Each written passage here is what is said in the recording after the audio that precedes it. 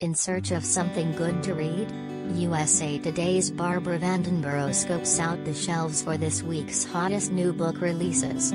All books are on sale September 14th.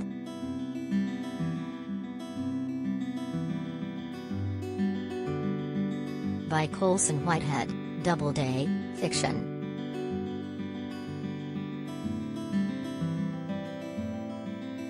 The two-time Pulitzer Prize-winning author of The Underground Railroad and The Nickel Boys returns with an entertaining heist novel and family saga set in 1960s Harlem.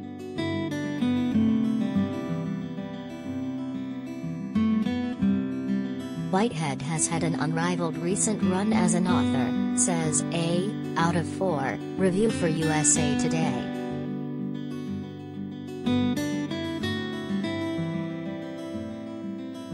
By Gabrielle Union, Day Street, Nonfiction.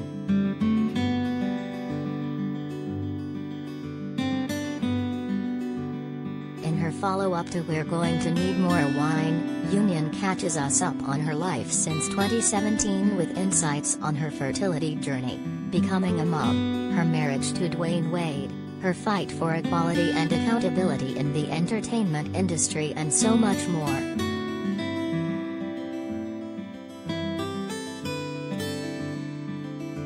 You got anything stronger?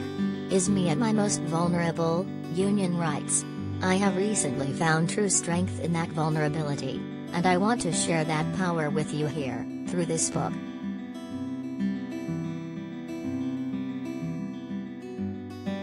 Rick Ross touches on Kanye West, explains hustling in new book The Perfect Date to Boss Up.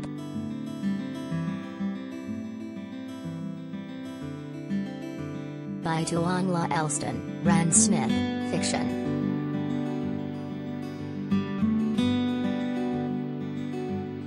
USA Today's La Elston, who left Vietnam as a child before the fall of Saigon, pens a sweeping historical tale inspired by 4 grandmothers, the authors and her husbands, and explores parenting, aging and gender roles in a multicultural family.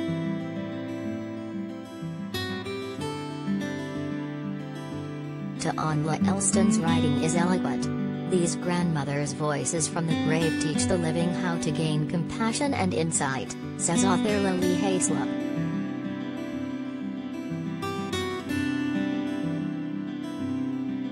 By Tarana Burke, Flatiron, Nonfiction.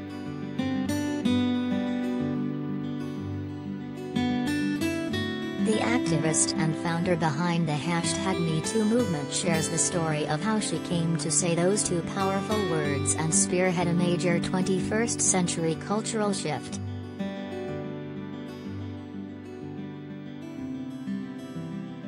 An unforgettable page-turner of a life story rendered with endless grace and grit, says a starred review from Kirkus Reviews.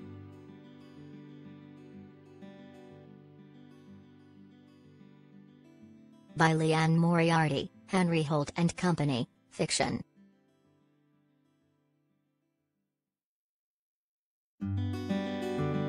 From the best-selling author of Big Little Lies and 9 Perfect Strangers comes a twisty new story. When Joy Delaney goes missing, her 4 grown children debate what to tell the police. Their father is the most obvious suspect, after all.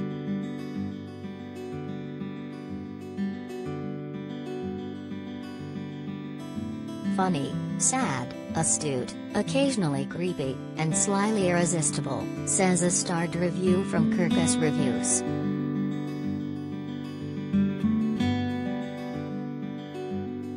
A rebel nun transfixes in Lauren Groff's medieval masterpiece Matrix.